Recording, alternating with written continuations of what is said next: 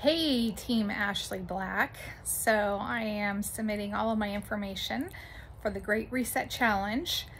And the question asks, what did I learn? What positive environment changes have I made? What sort of changes? So it's interesting because I have a 20-year-old daughter. She's the youngest of three. I have two boys and a daughter.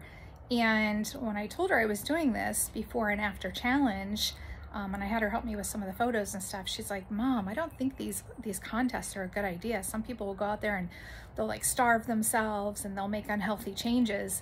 And so I thought about it as I was going through this challenge, like what did I want her to learn from this experience as well? And so honestly, what really helped, I think, was the book. I downloaded it onto Hoopla, which is a free library app, and listened, and there were so many great things. I mean, overwhelmingly so, but there were so many great things that I was telling her about, and how we need to just make sure that our environment's the cleanest that it can be. I've never been one to give my kids a lot of antibiotics. We always found alternatives.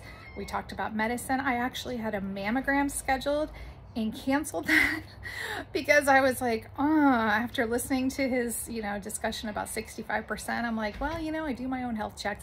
Anyways, I'm getting a little too far off in the weeds, but I was trying to teach her that, life needs to have a balance, that this wasn't a reset about like who can be the skinniest in 31 days, but rather how we want to look at each aspect of our life, whether it's that spiritual, which I have a relationship with my Lord, and I am big into prayer, and I believe prayer does change things, even for those who don't know that you're praying for them.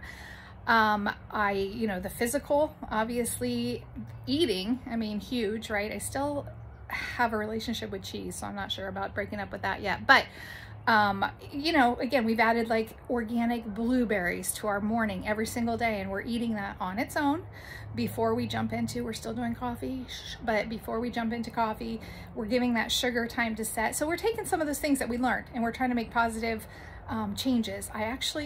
My husband thinks I'm crazy, but I want to have an environmental test done on our home.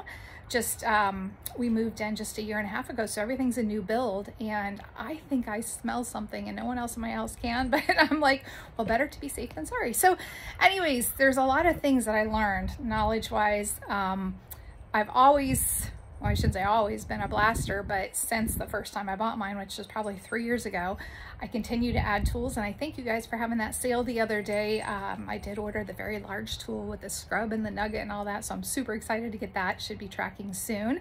And I've, tried to be a little bit more diligent, and actually you'll see on my after photos when my daughter was taking my picture, she's like, Mom, you have this huge bruise on your leg. What is that from? And I said, well, that's because I'm actually working my tools the way I'm supposed to.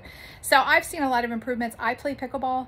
And so I've had a lot of improvements in my knee, and also what they call tennis elbow, even though for me, I've never played tennis, it's pickleball elbow. I've seen a lot of improvements there.